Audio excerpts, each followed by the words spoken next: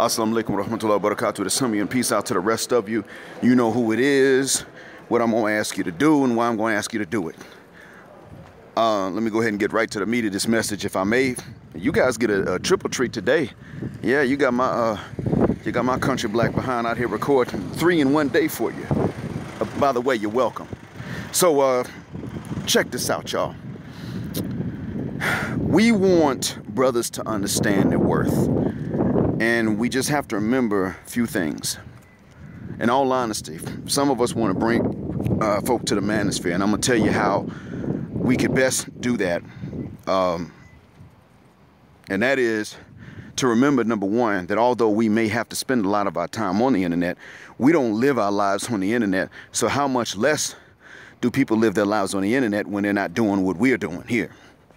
And we know these folks in real life, because our lives are mostly spent in the real and non-virtual world. So we spend a lot of time on the internet, more than others, and forget that even the people we know them through, real life.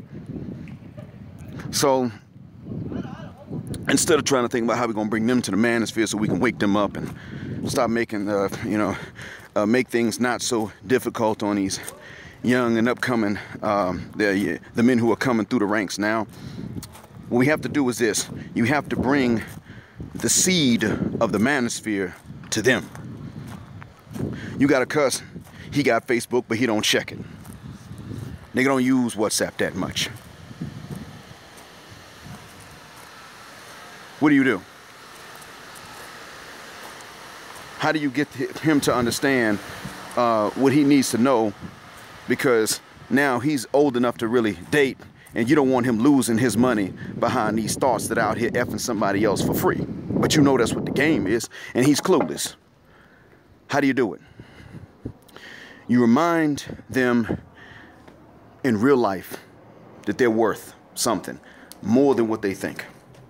You remind them in real life that even though women are worth something, everybody already knows that. That's never been debated. You remind them that they're also worth something, and that's what's not talked about. That's what everybody's trained to forget.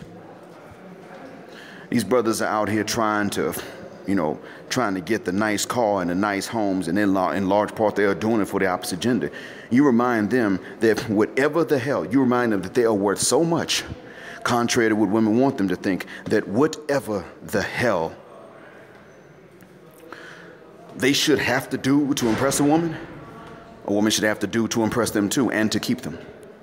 Whatever they must do to impress her, she must do to impress him. Whatever he must do to keep her, she must do to keep him, or something else like it. Just remind brothers of that much, the ones you know in real life.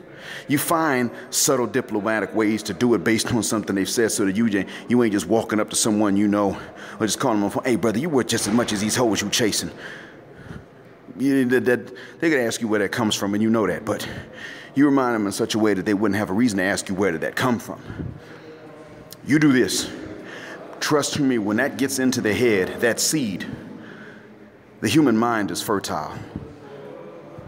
And when that human mind starts to nurture that seed and ponder over that seed, then they're going to go and find a Manosphere themselves. And before you know it, they may be coming to you telling you, man, you need to check out Edward Anderson's channel on YouTube, man, it's fire. And you'd be like, yeah, you're right, I do need to. Whole time, you already been on there and you done some live streams with him. As an example, I mean. But tell these brothers what they're worth. Find ways to do it.